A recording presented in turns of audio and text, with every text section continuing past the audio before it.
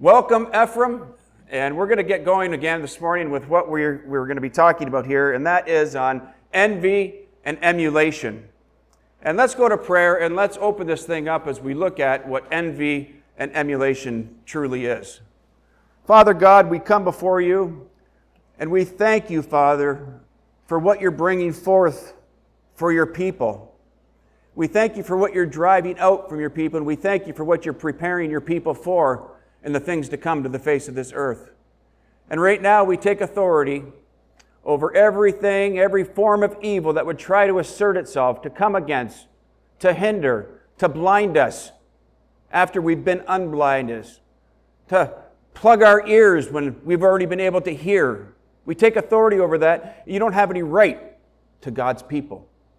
And right now we push forth the anointing. We push forth the anointing, God's anointing, to minister to His people. And we ask these things in Yeshua's name. Amen. So like I said, we're going to talk about envy. And of course, if you'd like to pull out your dictionary, as I always do, and we can flip over to the word envy, and we're going to just take a little quick brief look on what envy truly is.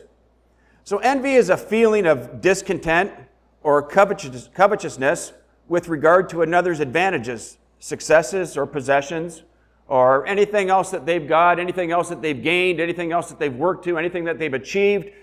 That's what envy is about. It's in regards to another's. Now, when you look at emulation, emulation is an effort or desire to equal or to excel others. And those others could be people, deities. It could be other ministers. Emulation can be in a number of different areas. But people and believers, and you're going to see me start splitting hairs this morning, because all people aren't believers. And not all believers are people. We're spirit being. We're either going to emulate light or we're going to emulate darkness. Emulate light or darkness. And you're not going to hear me say much more about emulate throughout the course of the sermon. I may bring it up one more time. But it is salt and pepper across the whole thing. And you'll see where these people were either emulating light or they were emulating darkness. And are we allowed to emulate light? We're supposed to emulate light. We're supposed to try to be like God. We're supposed to be godly. We're supposed to have the mind of Christ. And we have to emulate that and set the bar that high. But the problem with envying that sometimes will be that we lower the bar and we start to quit and we say, I'm never going to get there. And that's part of the emulation process. That's part of the envy process that you give up. So let's look at 1 Corinthians 12:31. You don't have to flip there. It's one verse. And we're going to look at good envy. But covet earnestly, as I just gave in the definition of envy, covet earnestly the best gifts, and yet show I unto you a more excellent way. Let me read that with the word envy in there. But envy earnestly the best gifts. The gifts of the Father. The things that the Father has given. The things that the Father has given to His people. You know, envy those things. Strive after them. And He will show you a more excellent way. Now, like in Deuteronomy 28, you know, it's the first 15 verses as do this and here's the blessings. And the rest of it goes on to the end of the chapter, which is up to 68, I believe it is. And it's all about the things of darkness. And this is where we're going to flip over and we're going to start looking at evil envy. Let's go to Galatians 5:19. Galatians 5:19. Matthew, could you bring me that cup behind you, please? That silver cup. Galatians 5:19. And it is perfectly evident what the old nature does. As it expresses itself in sexual immorality, thank you very much, impurity and indecency, involvement with the occult and with drugs, in feuding, fighting, becoming jealous and getting angry, in selfish ambition, factionalism, intrigue, and envy, there it is, in drunkenness, orgies, and things like these. I warn you now, as I have warned you before, those who do such things will have no share in the kingdom of God. So right here, we're going to look at this one aspect of all this, and it's quite the company that envy keeps here, isn't it? But we're going to focus on this envy, but look at the company that goes with it. All these things, and the end result is we'll have no share in the kingdom of God. So do we have to watch out for envy within our lives? Yes. But am I really going to focus on this being part of us and what we've got to go through and what we've got to drive out of our lives? That's part of it. Because the other aspect of it is the envy that's going to be coming towards God's kids. And we're going to walk through scriptural circumstances that have happened, and we're going to look at what happens when others envy as well. Because envy started all the way back in the Garden of Eden, and envy is still going on even this day. And we're going to prove it to you scripturally. But with envy, what is envy? We get into all these things here, the sexual immorality, impurity, indecency, jealousy, all these things. They're all acts of the flesh. And that's where envy lies. It starts off on the outside, and when you allow it to get on the inside, you're in real trouble. Because what envy is envy is a reaction. Envy is a reaction to a heart issue that you've got. Envy is a reaction to a heart issue. And what envy is, it's a familiar spirit. Envy is a familiar spirit, and it expresses itself through that fleshly vessel that it resides in. It's a familiar spirit. You see, the problem with envy, though, is envy is small. We can all take care of the familiar spirit of envy. The problem is envy has got a big family. Envy's got big brothers that are strong. And when you take care of envy in your life, if you take care of envy on the outside, if people don't take care of envy in their life, you're going to have those big brothers coming at you, or something will rise up inside of you that they have gone out and brought back in. And those are the things that we have to look at. Now, I'm going to try and stay within the patriarchal order today to show you how envy has constantly influenced God's people. We look at Abraham. I'm going to get into some more scripture later, but I'm going to give you a quick list here. I'd probably write it down every other line because I'm not going to give them all to you right now. Abraham battled envy. You see, you look at the point in time where they envied, and Abraham had fear that they were going to envy his wife and they were going to kill him for it. It forced him to lie. It drove him to lie, to try and self-preserve himself. And it was all because of the fact they envied his wife. And then you get the patriarchal order, Isaac. The same thing, the identical thing happened to him. He ended up lying, but it was the envy of the people that he saw coming at him that forced him to do something contrary to God's word. You get into Jacob. Jacob battled envy throughout his family. And through Jacob, you go down to Joseph, and Joseph battled envy that was towards himself. And you go down the heritage line, and you get into David. David had to battle envy, and of course we're going to talk about David. I'm preaching. And then after David, you go down the lineage, down a few more generations, and you get into Jesus Christ and how Jesus Christ himself had to battle envy. And we're going to look at all these things, but let's go to 1 Timothy 6:3. 1 Timothy 6:3 and 4. But if anyone teaches otherwise and does not assent to the sound and wholesome message of our Lord Jesus Christ, the Messiah, and the teaching which is in agreement with godliness, he is puffed up with pride and stupefied with conceit, woefully ignorant. He's a morbid fondness for controversy and disputes and strife about words, which result and produce envy and jealousy. You see here where envy and jealousy are separated. Quarrels and dissensions, abuse, insult, slander, and the base suspicions. But you see, we've read twice now where envy and jealousy are separated, and they're apart from each other because they're absolutely separate. And here's where they're separate, but they are so closely related. Anybody ever see the primary color wheel where you have the red, yellow, green, red, yellow, what's the other one, whatever.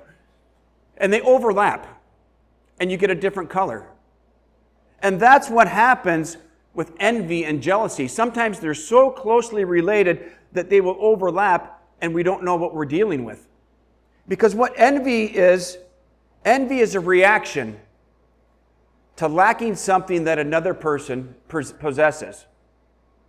Something that somebody else possesses. And jealousy is a reaction to fear. It's a fear of losing something that we possess. And I'm going to give you scriptural references even for these, so that we can really identify what envy is. I'm not going to focus on the jealousy aspect of it, but in order to shave away, we were talking about butchering yesterday and running things through the bandsaw and getting to that tenderloin and the best part of it. It doesn't mean that the rest of the meat is no good. It just means that that's a separate meal. And the teaching on jealousy is a separate meal than what I really want to focus on, and what we're going to focus on here today, which is envy. You see, when you get into the spirit of envy, and just explain what it is, but it could go as simple as to envying somebody's car. But at the same time, it can also go all the way up where the nations are envied. Your walk is envied. People have died over envy. But envy and some of its brothers, we've talked about strife already. Envy will bring in strife. What's strife? Disagreements, bitterness between people, all because of envy. It'll also bring in a spirit of selfish ambitions, where you just want to do what you want to do and that's it. Doesn't matter what anybody else says. You're just going to do this and do this and do this just like that. No counsel. No talking to other people. No running things past other guys or girls or your wife or your spouse. Envy will do that. And envy will absolutely get right back into a marriage. And I'm going to show you at the end how that can happen. It'll lead to rivalry.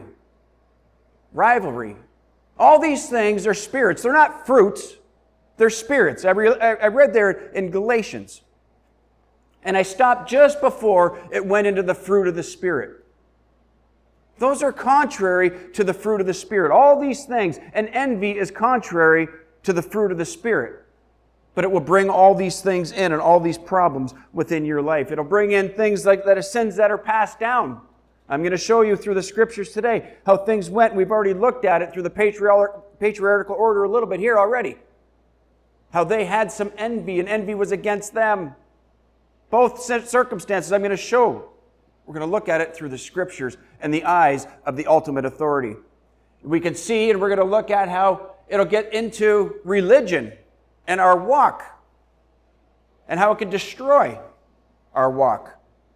We're going to look at rejection and how envy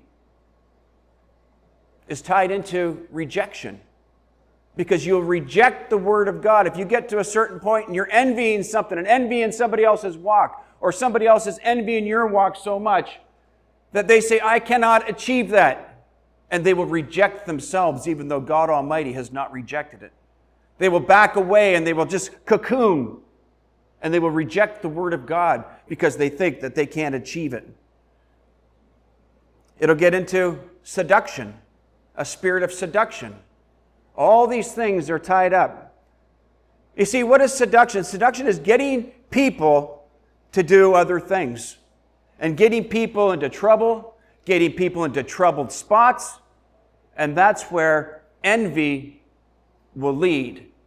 One of the brothers of envy. And when you put it all together, it'll lead you to an absolute place in your mind and a place in your walk. And when the big brother comes in, a schizophrenic spirit. A schizophrenic spirit. I'm going to sum that up just as like that. Schizophrenic spirit. But if you look at somebody like Saul and what went on with Saul, you can see how he was completely out of his mind. He had lost it because of a familiar spirit that he initially didn't take care of. He allowed it to come in, and it brought in brother after brother after brother, spirit after spirit after spirit.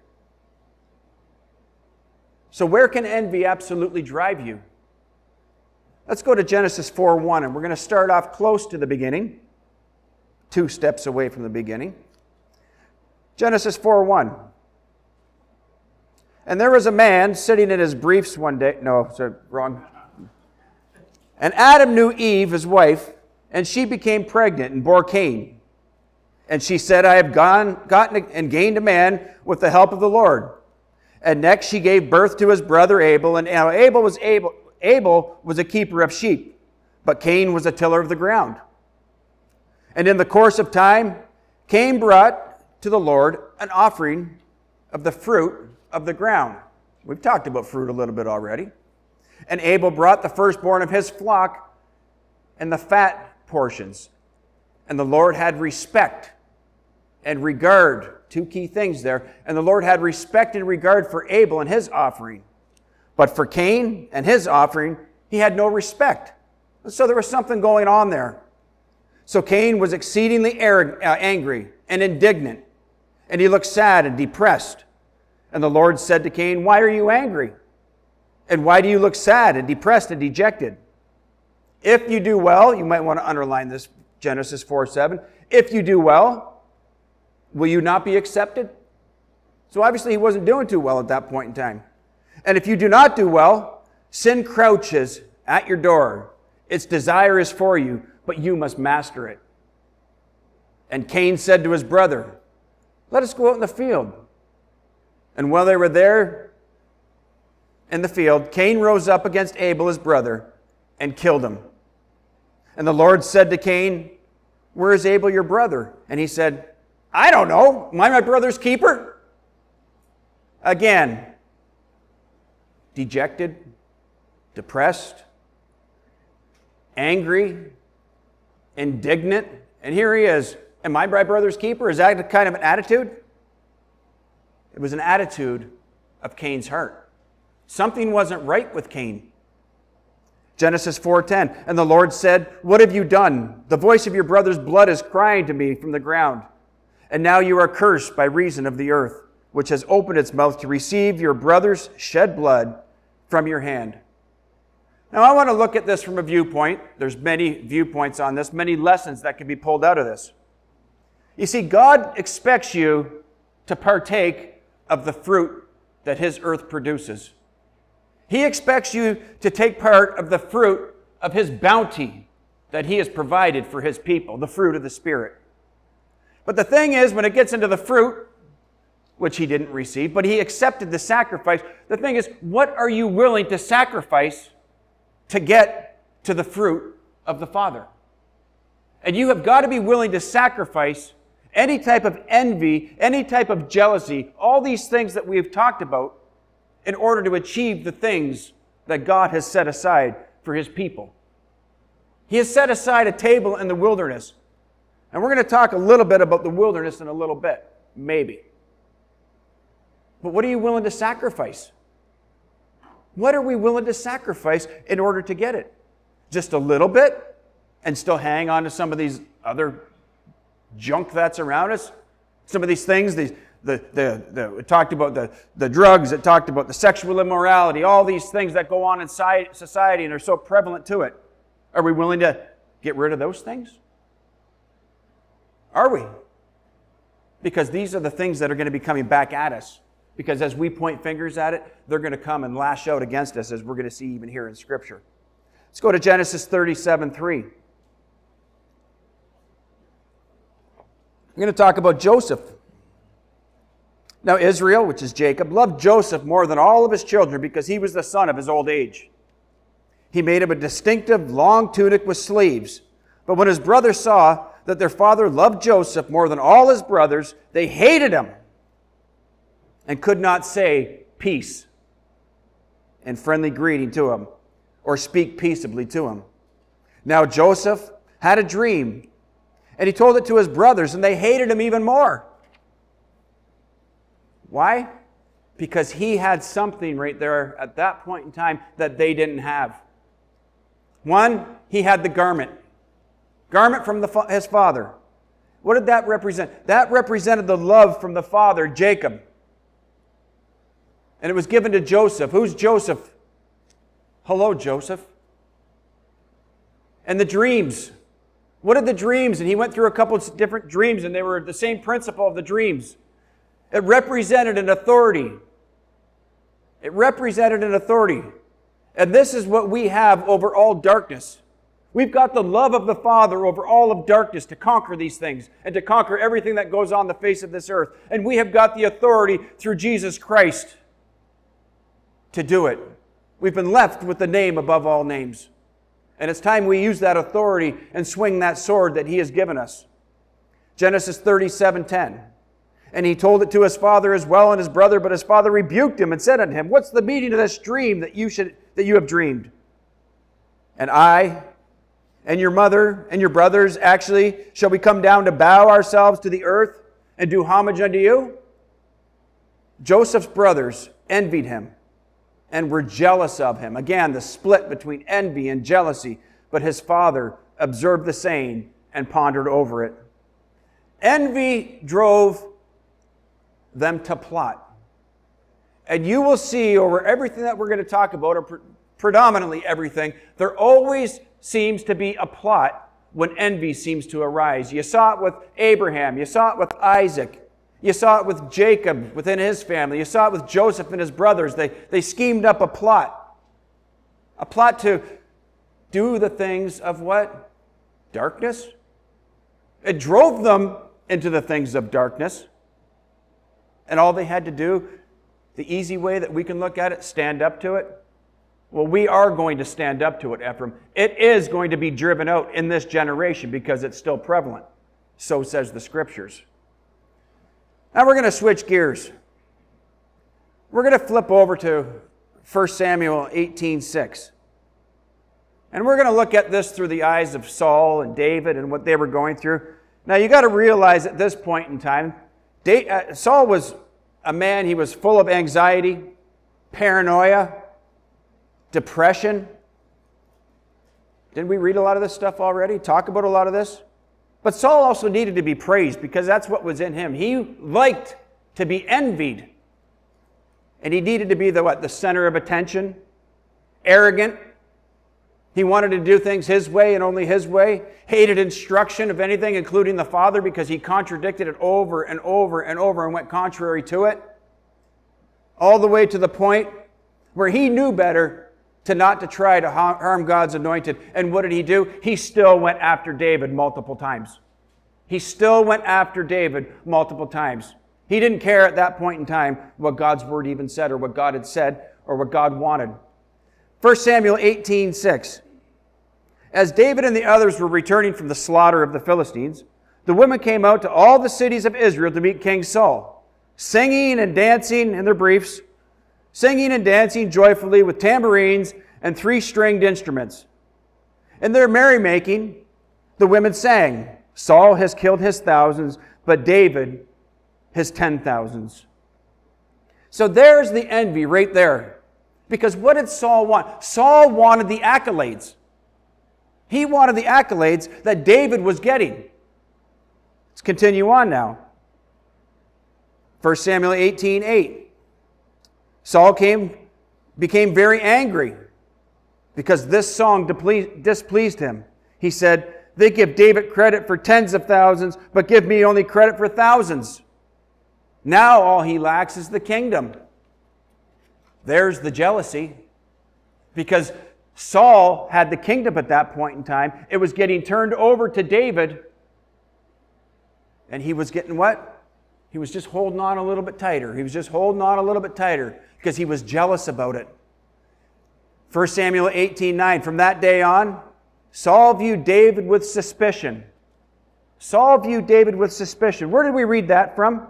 In 1 Timothy 6:4, right at the beginning. He is puffed up with pride, stupefied with conceit, woefully ignorant, controversy, disputes, strife about words, which result and produce envy, jealousy, quarrels, dissensions, abuse, insults, slander, and base suspicions.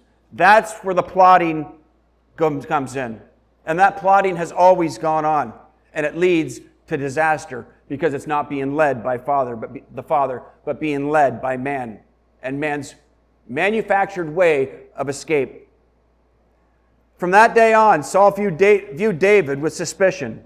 The following day, an evil spirit came from God, powerfully over Saul, so that he fell into a frenzy in the house. David was there playing his lyre, and as on other occasions.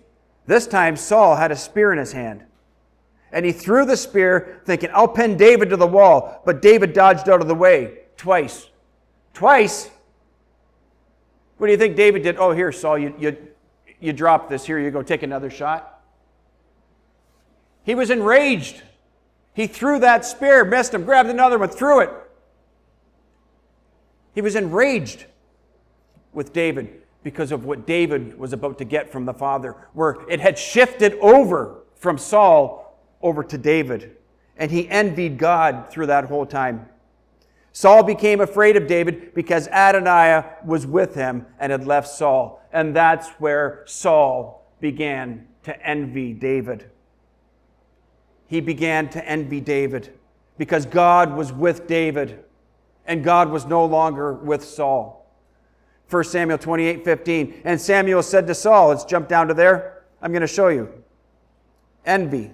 And Samuel said to Saul, it's only one verse, why have you disturbed me to bring me up? Saul answered, I am bitterly distressed for the Philistines' sake, make war against me. And God has departed from me and answers me no more, either by prophet or by dreams. Therefore I have called you that you may make known to me what I should do. You look at this thing with envy, and where did envy drive Saul? Envy drove Saul to go consult into the demonic world. He concocted a plan to even get to that place, to be able to talk to that spiritual medium to take him into the demonic world and access Samuel through it. Getting a little tricky? Wait till we get into the things of Jesus Christ. Let's go to Matthew 27:9. I'm going to leave that one alone for now. Matthew 27:9. One verse here. I'm going to kind of jump around all over the place for this one. Then were fulfilled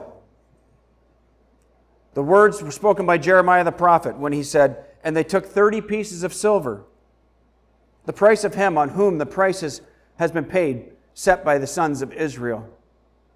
And what's that? We're talking about a time and place. And we go back to Joseph here. 30 pieces of silver in Jesus' time was about the equivalent of 20 pieces of silver back in Joseph's time when Joseph was sold. When he was sold because of envy. And here we see envy coming up again, even with Jesus Christ himself. Matthew 27:17. So when they had assembled for this purpose, Pilate, who said to them, whom do you want me to set free for you? Barnabas or Jesus, who was called Christ? For he knew that it was because of envy that they handed him over. Because of envy that they handed him over. I told you we would get into the religious thing. And we can see how envy within the Sanhedrin drove them to put Jesus Christ on the cross and freed Barnabas. Or Barabbas, sorry. And free Barabbas. It was about envy. Matthew 22:18. Jump back a few chapters. But Jesus, aware of their malicious plot, again, they were always plotting against him. Their malicious plot, a plot of darkness. Why do you put me to the test and try to entrap me, you pretenders, you hypocrites? You see, that's what happens when you get into these evil plots against what God is trying to get done on the face of this earth. Let's jump over to Luke 22:2, one verse here. Luke 22:2. And the chief priests and the scribes were seeking how to do away with Jesus, for they feared the people. Again, the plot, envy and plotting, jealousy, strife, all goes in hand. And one brings in another and brings another and brings another, and eventually it ends in destruction. It always has, for individuals and for nations. Envy has taken down people, and envy has taken down nations. And that's why envy has got to be driven out of people, and envy has got to be driven out of nations in the end. Again, we're going to go through the scriptures on that one yet. But envy caused the Jews to plot. Plot against who? Plot against Jesus Christ. He was their brother. He was the king of the Jews, they said. And it's the same thing that Joseph went through with his brothers. It was envy that drove that. Both of them were sold. Both of them because of envy. Both of them had a plot against him. Both of them had things to do with dividing up Jesus' clothes and the cloaks and all these things that went on. There's such great parallel between the two scenarios and what happened there. But that's who we are. We are a partaker, and we are of the house of Ephraim. We are of the house of Joseph. We have Jesus Christ. We wear the flesh of Jesus Christ around us. We have the testimony of Jesus Christ, and we have the commandments and the covenants of the Father, all one and the same. And when we put those things together, and we got both sides of our sword sharp, we can defeat anything individually. We can defeat anything as a nation. And we will drive it out from before us. You see, they envied his love. They envied the love that the Father had with Jesus. Because he did one thing. He sacrificed his flesh while on the face of this earth through his walk. He sacrificed his flesh unto the Father while on the face of this earth. And then he ended up sacrificing his flesh for us so that we could step into the other kingdom. So we could defeat into the other kingdom. We have access into the other kingdom. But he chose to stay sin-free so that he could do these things for us. What are we willing to sacrifice for him to be able to partake in the fruit that he has produced and that he has laid out for us to take part in? Are we willing to sacrifice? Are we willing to give up enough to be able to enter into that other kingdom to defeat and conquer? Because we all have the ability to do it. And we all have the ability to do it collectively. I had a picture in my head this morning, first thing when I woke up. Not a vision, I'm not going to get into that. But we were all standing there, and it was like there's a line. And we were building a square building, and we each had a brick in our hand. And we walked up, and everybody was just to lay their brick on there, and then walk away and keep going. And by the time we got done, the building was built. 4 walls. And then we all stepped back and we looked at it, and why is there envy throughout it? What is all this other stuff that's going on? If we are building a house, it has got to be out of purity. We've got to build it. Thy kingdom come, thy will be done. The kingdom is built up there, and we're trying to pull that perfection that God has up top and bring it down to the face of the earth within our lives so that when we lay our block on the foundation that God is trying to build as a nation, and we erect these walls, it looks like the temple of the Almighty God. And until we can get that in our lives, we ain't building no temple. It's got to be done with purity. But they envied also the authority that Jesus Christ carried as well. Look at the miracles that were performed. Look at the things that went on. Because he had a balance to his walk. He went against what? The envy that they had. Their man-made rules. We heard about that yesterday. Their man-made rules. And got down to exactly what God wants. But we have got the access. We have got the sacrifice. We've got what we need to sacrifice in front of us. It's just a matter of choice of what we're going to do. Are we going to give up? Give in? Many have. Great. But this is what it's about. Thy kingdom come, thy will be done. And just like what Joseph's brothers were going through, when Jesus was walking the face of the earth, they sure didn't want to hear about the dreams and stuff that was going on with Joseph. And they sure as heck didn't want to hear about what was going on with Jesus Christ and what he had to say in that day and that hour either. And guess what? The envy's going to come at you because people aren't going to want to hear what you've got to say either, because it's going to go against the Sanhedrin that's out there right now, who think that they make the rules and they're not making the rules of God, and they're missing the whole transition that God is doing within this last transition. Envy will cause you to spiritually die, because every time God has transitioned, people have been stuck in a certain place and wouldn't move. Envy will cause you and drive you to do certain things of darkness, but envy can also get you to stand still and do absolutely nothing. It's like the coffee shop guys. It's where the do-nothings go to do nothing. And if darkness can get you to sit still and do absolutely nothing, or if he can get you off track and go over here and do that, either way, he won. Because you're not doing the bidding of God. You're not staying in sync with God and where God is going for this end time. He's always and he's constantly moving forward. See, but envy and emulation will also force people and push people to try to push God's hand if we allow it into our lives. And that in itself will get us off track. That's something that we always have to be guarded against. These are things that we have to be aware of. Not delivered of, aware of. Look around. Look for the purpose of temptation. Defeat it, beat it. Because what we have to do is we have got to hate sin. We've got to hate strife, malice, dissension, disorder.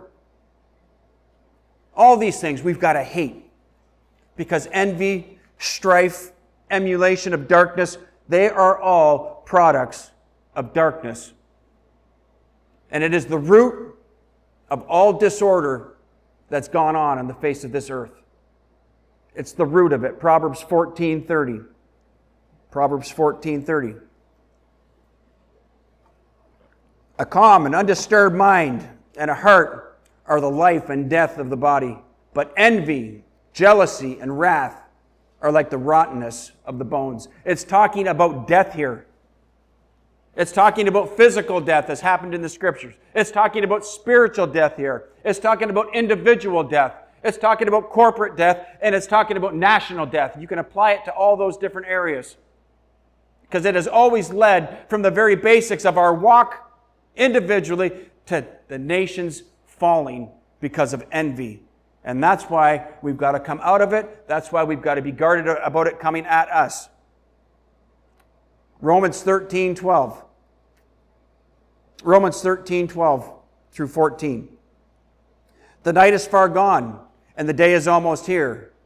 Let us then fling away the works and deeds of darkness, and put on the full armor of light. Why? It's a battle. Let us live and conduct our lives honorably, and becoming as in the open light of day. Let us live and conduct ourselves honorably and becoming as in the open light of day, and not reveling, carousing, and drunkenness, not in immorality and debauchery, sensuality and lasciviousness, not in quarreling and jealousy, but clothe yourself with the Lord Jesus Christ the Messiah, and make no provision for indulging in the flesh. Put a stop to thinking about the evil cravings of your physical nature to gratify itself and its desires to lust. You see, today, and where we're at, envy is rampant on the face of the earth. Just look at what's going on around the world. It's all envy. It's all envy. I want what they have without any sacrifice to get it. I want what they have without any sacrifice to get it. And that's exactly what's going to happen. When the miracles increase in your life, when the demonstration of the healing powers of the Almighty God are prevalent and you're out there, people are going to have envy against you. The church is going to envy you. They're going to get into all this stuff. They're going to call it darkness. They're going to call it Satan. Envy. Envy. And it's happening. It's still on the face of the earth, and it will continue to be on the face of the earth. And that's what it's all about here, though, is taking what somebody else worked for. This is work. It's work to get to those points. It's work to produce the fruit. It's work to drive out those other spirits out of our life and not indulge in the flesh. It's work. It's sacrifice. But we've got to do the sacrifice in order to partake in the fruit that God has for us. And that's why we have got to be a doer of the word and not just a hearer. We have got to be a doer. And being a doer is not just, I'm going to do it today, and then tomorrow I'll get lazy about it. It's about a consistent walk of doing and being astute to make sure that these things don't come back around again and keep them out once they're driven out. But we will as a nation, we will, as God's people, will be envied by the church because it's happened in every single transition. Whenever it went from, you could even look at the modern times, it went from, the Baptist, the Charismatic, and it went through there. Oh, that's not of God, that's not of God, and that's not of God. That's what they have always said. And here we are in the last transition, and it's going to happen once again. They're going to point a finger at us as we worship our God and say that it's not God. So let's run through some things that we've talked about. I got a list of 11 things here. You don't have to write them all down, but you can go back to that page where I said, at the beginning, where I said, hey, let's write it every other line. So we see it with Cain and Abel. I said that was the 2 steps away, which means there's 2 things that happened before. Jacob fled from the face of his brother Esau. That was because of envy. Joseph, persecuted, went into bondage, his mock death, all because of what? Envy. Envy. Do you realize that Joseph went through a mock death and Jesus Christ, we've given a lot of parallels today, actually died? You want to see where things started? There's 3 or 4 major points right there that happened with Joseph that happened to Jesus Christ. And Jesus Christ himself actually gave his life up. Gave his life up for us. And we turn around and we don't want to do this and get rid of these things and walk in this revelry.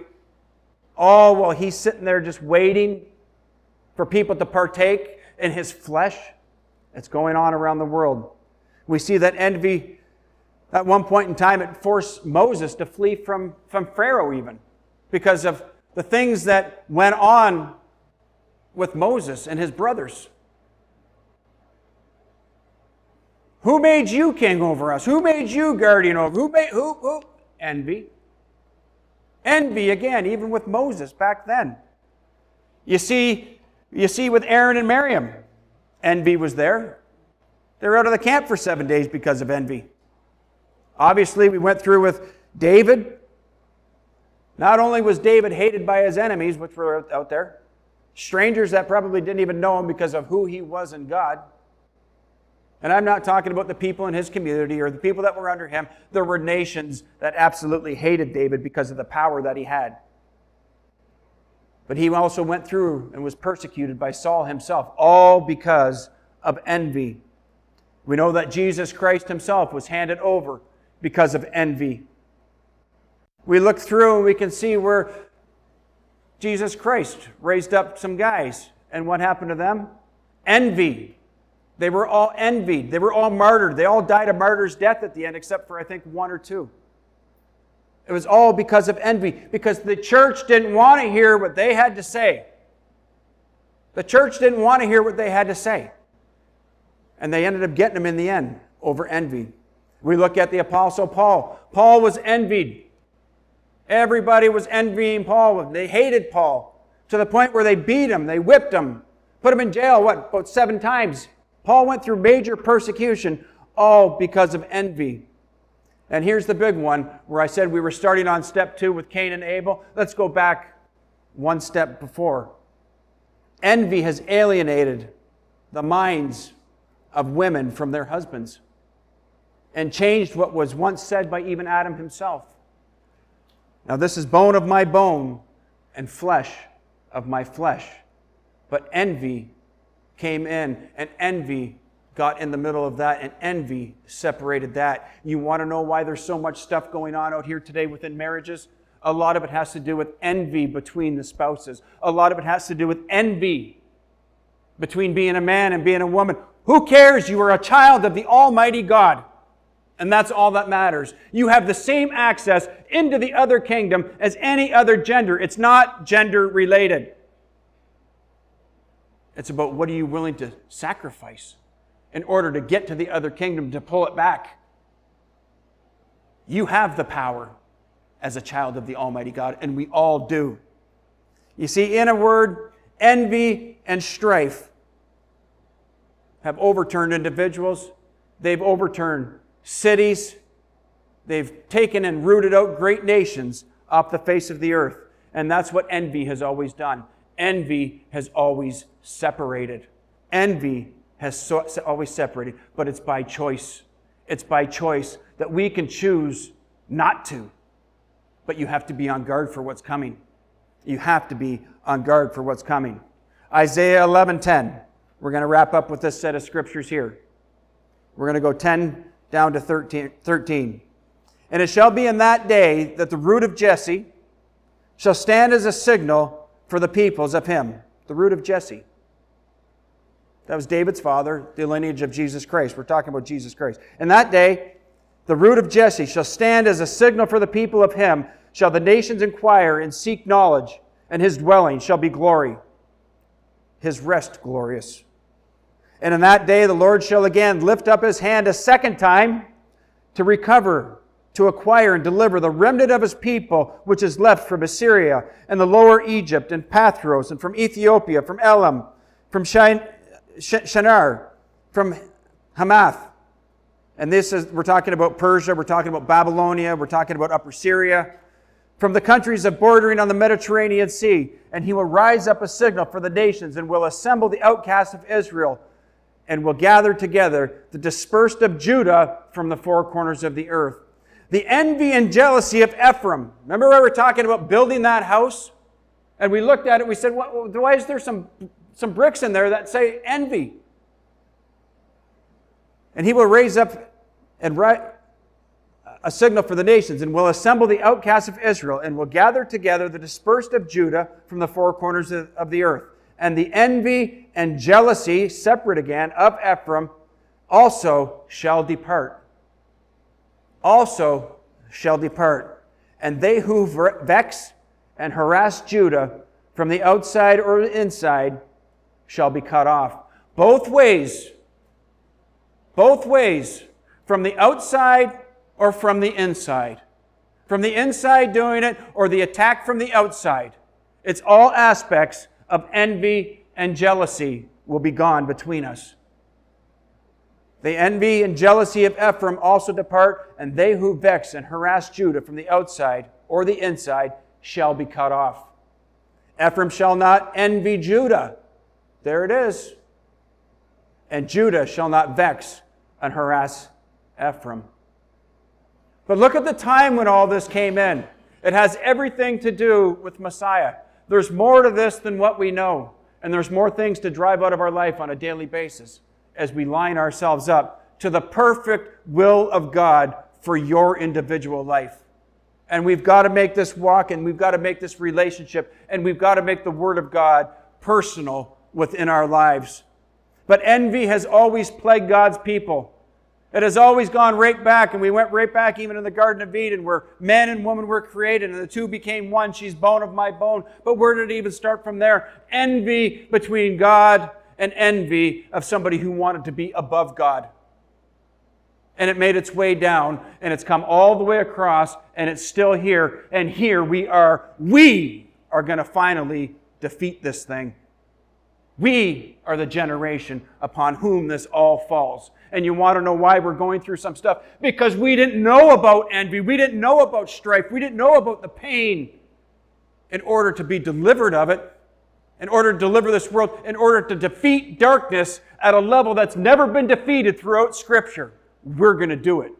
But you got to know about it. You got to know about it. We're going to stand up to it, and we are going to absolutely defeat it from the face of this earth.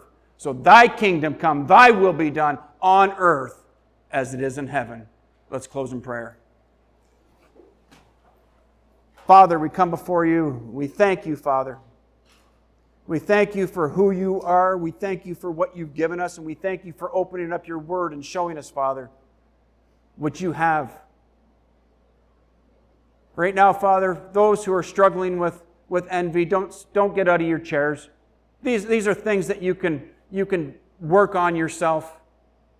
Father, give them the heart to be able to examine their lives over the next day, hour, week, whatever the time it is. Open it up so if there be any envy, Father, that they can get out and drive it out permanently out of their life, Father. Let us be astute to the envy coming towards us, Father, so that we can defeat it from both the inside and the outside. And right now we just ask you to bless your people.